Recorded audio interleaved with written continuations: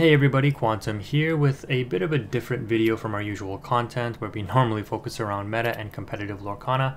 And in this video we're going to be taking a look at a more casual Sapphire Steel build that focuses around heroes. Obviously with the new Ursula's Return cards, we got some nice new hero support on the Steel side in the new Phil that gains 1 lore whenever you play a hero, and the new Anna on the Sapphire side that whenever she quests, she gives +1 lore to your other heroes when they quest as well. So what's nice about this deck is you're able to utilize some of the lower to the ground Steel and Sapphire cards, things like this Simba and the Mickey Detective on the Sapphire side, in order to get multiple benefits off of these additional cards. So whenever you play Simba, when you have the Phil on board, you'll gain a lore, and then if you have Anna questing, it turns Simba into a 2 quester as well. So these cards that seemingly have very limited value when you first play them just gain some additional nice effects as you get these other I don't know what you'd call them, but supporting characters, I guess, on board in the Phil and the Anna. We'll take a look at the deck list towards the end of the video, but here you can see kind of some of the goals of the deck. We're able to get rid of the second bricked Whole New World with the Simba, which is nice, and then we're able to fire the cannons away the opponent's Robin Hood that they developed on turn 2 in order to prevent the shift on the turn 3. Unfortunately though, the opponent is able to Mim Fox the Chernobog followers back to hand and take out our Simba, so we lose a little bit of advantage there, but we're going to be able to drop this Hercules on 3, which, you know, isn't going to be the greatest answer to this Mim Fox, because the Mim Fox essentially already went 2 for 1 here, but it's okay because we do have that Whole New World to hopefully reset the card advantage, which we know Amethyst Steel is very good at managing since they have all of the card draw from Amethyst. What I will say is the hero deck, at least the Sapphire Steel version that I've built here, is unfortunately not the greatest in the meta right now, so I wouldn't necessarily try to make this too competitive, simply because, you know, Steel inherently has a weakness against Ruby, and this deck in particular, with all of the lower to the ground heroes that you play, does basically get entirely wiped out by the Ruby cards. Things like the new Sisu 8-drop that banishes 2 strength or less characters, Madame Medusa, Sisu Daring Visitor, Brawls, etc. Since a lot of your cards are 2 strength or less, and even on your top end, like with this Robin Hood and the Beast Tragic Hero, you're on 3 strength or less as well, so you're very susceptible to getting ice blocked down, and then just the Ruby cards mopping up the rest of your cards here. Now again, with that being said, against other matchups you should have a decent time, and here you can see the opponent is further dumping their hand on board, probably anticipating that we're going to Whole New World soon since they saw us discard 1 off that Simba. So we're able to dump our entire hand and then Whole New World with the Robin Hood. The nice thing about Phil as well is that he synergizes nicely to sing the Along Came Zeus, which we were able to use to out the Smee. So we are anticipating that our Phil is going to get taken out by this Mim Fox here. And I was debating if I should use the Zeus card to take out the Fox, but then I was like, well, the opponent just drew a fresh 7, so they might have another Fox. I instead opt to double ramp with the double Mickeys, which does get me 2 lore to help me keep pace with the opponent's Queen's Castle there. They're going to go ahead and quest with the Rabbit, and then use the Snake to bounce it back and draw a card, so generating all the card advantage. We did see them discard a Whole New World as well, so it's interesting to see that this build of Amethyst Steel is on that card also. And we did lose 1, right, when we discarded it off the Simba, so we only have 2 left in the deck. The opponent does indeed take out the Phil though with their Fox, taking their Fox out as well. And at this point I'm thinking like, okay, they got 2 Queen's Castle, I have 2 Zeus, I can actually run over things because this top decked Phil to reestablish on the board here is going to give all my other heroes +1 on the challenger side, which makes this Mickey a 2-3 body when it challenges instead of a 1-3, which is really relevant here because you can, well, I mean not super relevant, but it allows us to basically take out the location if we want without spending any extra resources. And then what I can do is actually mop up the opponent's board presence here by using the Zeus on the Snake, which admittedly doesn't feel the greatest, but wiping out their board here is actually relevant because in this particular matchup, I know that Steel has a rougher time dealing with a wide board than other ink combinations because their removal, you know, depends on AoE pinging damage like Tinkerbell, Grab Your Swords, etc. And being on Sapphire, we do play the Cogsworth, which gives resist +1 to everything. So I would like to see a Cogsworth because putting that on board would help me solidify this matchup. You know, traditional Sapphire Steel synergies that you get there, inherently very powerful against other steel decks. What's also interesting is in an attempt to help combat some of the Sapphire decks in the meta, you could also run, which you saw me ink there, in the new Heavy Storm item that I call it Heavy Storm from Yu-Gi-Oh! Basically, I think it's called like I'll find them, I'll flatten them. It takes out all items. It's a 4-cost song, so you can sing it with things like the Phil, like the Anna, the Robin Hood, etc.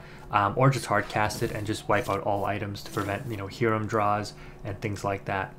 The opponent cycles through their rabbit a few times there in order to draw a couple of cards, but their end board still looks pretty weak, and right now I'm thinking, okay, I can probably just continue to aggressively push a board widening, or widening my board state to make it more difficult for the opponent to deal with.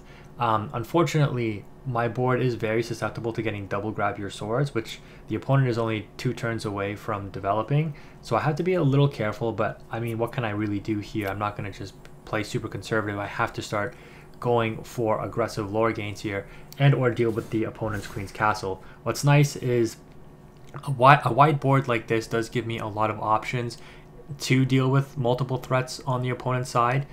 So here you can see me thinking, what's the best course of action to boost up my Robin Hood with? We're just going to go ahead and put 6 strength on the Robin Hood to throw it into the Queen's Castle to out the second location there. Quest with the Mickey Mouse and then pass turn, expecting full well that the opponent is going to throw their Mim Snake into one of my Mickeys. Unfortunately, we didn't see an Anna or a Cogsworth yet, so no Sapphire cards pretty much except for these Mickeys. They drop a Rabbit, draw a card, and then drop their own Robin Hood. And I'm just hoping they don't have a double grab your swords. And to be fair, you know, these steel builds usually are only on 2 grab your swords max. They're usually not on 3. So we're going to go ahead and top deck and drop this second Mickey Mouse here, which is going to allow us to gain a lore off the fill first of all, and then use Robin Hood to challenge that snake and take it out and gain the lore. Then we're going to be able to Baboom and Zeus away the opponent's Robin Hood, leaving them only with Rabbit. Even if they have a Fox here, we're not in too much of a bad spot. What we really have to fear is a double grab your swords, because that would wipe out our whole board, especially if they crashed their Rabbit into our non-damaged Robin Hood first. That would put 2 damage on it, and then double grab your swords would clean up my entire board, leaving me on 0 cards and definitely in a losing position for the rest of this game. If they don't have that double grab your swords though, there's almost nothing the opponent can do here to win the game, since we will just quest for the last 3 lore in the next turn. Once I see this Rabbit come down after the first grab your swords, I'm like, yes, we got it, and there we take the victory.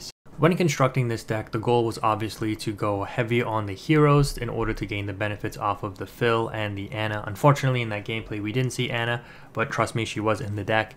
Regardless though, what's nice about this deck is even your lower cost characters, when you see them later on in the game, as you saw from that gameplay, if you have the Phil and or Anna up, it turns these cards into a little bit more of a threat than they normally would be.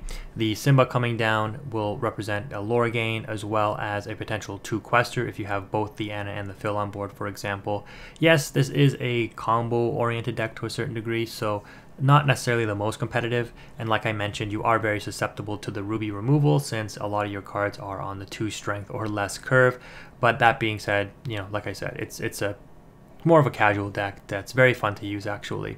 But the Robin Hood and the Simba are both heroes, same with the Kita and this Mickey Mouse.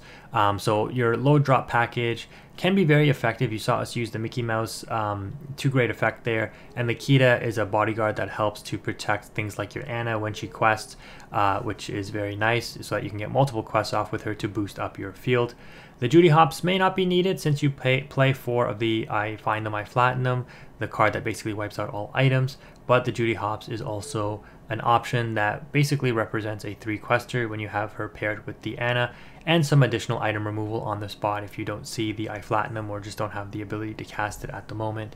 The Mickey Mouse also represents great value because when you play it, you get the ink, and then like you saw in that match with the Phil on board, we also generated a lore when we played it, so it represents both a lore gain and a free ink, which is great. And then again, it quests for 2 when you are able to quest with the Anna if she's on board as well. Hercules, just more bodyguard support as well as being a hero, so that's nice. Cogsworth continues to do what Cogsworth does in Sapphire Steel. Giving all of your cards resist 1 can be hugely beneficial, especially in Steel Mirror matches where, you know, against like Emerald Steel and Amber Steel or even other Sapphire Steel decks, it can make some of your cards very hard to out. Giving your Anna that resist 1 also makes her just that much harder to out. Giving your bodyguards that resist 1 make them obviously very difficult to out as well. So Cogsworth, a super strong card that should always be paired with Steel whenever you're playing Sapphire Steel. And yeah, despite us not playing too many Sapphire cards, as you can see here, only 13, the Sapphire cards that we are playing, like in the Anna and the Cogsworth, do represent great value, and even the Mickey Mouse. The only thing I say you could probably cut is the Judy Hopps, but let me know in the comment section below if you want me to explore this deck a little bit more. Maybe I can try to fix up these ratios. I just threw together whatever I could find so far, and it seemed to have worked out in the one match that I played. The Beast Tragic Hero and the Robin Hood, more heroes. Yes, they are 3 strength, so again, more things susceptible to the Ruby removal, but there's not much you can do about that. That's just the nature of this deck. And then on the top end, we have probably the strongest card in the deck in the Hercules Beloved Hero. You could opt to play more of this since, you know, a 6/5 body with resist 1 inherently and bodyguard is very strong. Pair that with the Cogsworth. This card is almost impossible to out without direct removal. It's not susceptible to strength-based removal. It's not going to be challenged over. It's not going to be, you know, Zeused away or something like that against the opposing Steel matchups, especially, like I said, when it has the additional resist from the Cogsworth. But inherently having 1 resist being a bodyguard, this card can easily protect your whole field, which allows you to aggro quest out for game. Again, the weakness is if that new 8-drop Sisu didn't exist to wipe out 2 strength or less characters, this deck might actually be somewhat competitive, but unfortunately, you know, you do have to live with that. Because if you drop this Hercules when you have like 3 or 4 heroes on board, including an Anna, like you quest with the Anna, you quest with all your heroes, how is your opponent running over this Hercules, right? Like they're not, in order to get to your other heroes. So this card, you could opt to play more. It is a pretty strong card, but again, just because of the where we are with Ruby right now in the meta and what you might see, it does make this deck overall a little bit harder to play and win with in that meta game. But again, as you saw against the opposing Steel decks, Amethyst Steel, Amber Steel, other Sapphire Steel decks, you should actually have a pretty decent time in winning. But maybe I need to test this more because I haven't actually played it against Ruby, but I imagine that that's how it would go. It'd be very difficult to win. To deal with Emerald decks, you know, you got Fire the Cannons and Babooms on the lower end of the curve here. This is very strong in dealing with things like the Diablo, obviously. And then some higher strength, or sorry, higher damage removal. We got 3 Along Came Zeus. It's nice because you have a lot of cards here that can sing it. You probably never want to sing it with Anna, but singing it with Phil, Cogsworth, Beast, Robin Hood, or Hercules is nice. And then this tech item, or tech card I should say, in order to banish all items in the I Find Them I Platinum. Not sure if you want to play 4, you know, but it is ink at worst. But you know, top decking this feels kind of bad when you need actual characters, so in that case you might want to reduce it. But this is basically one of your only tools in order to combat the Sapphire decks that you might run into, and this card can definitely be devastating against those Sapphire decks.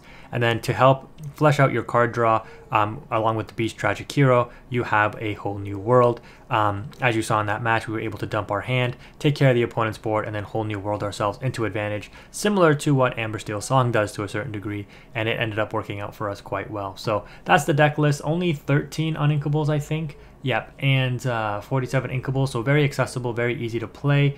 Decent ratio in terms of characters, actions, and songs.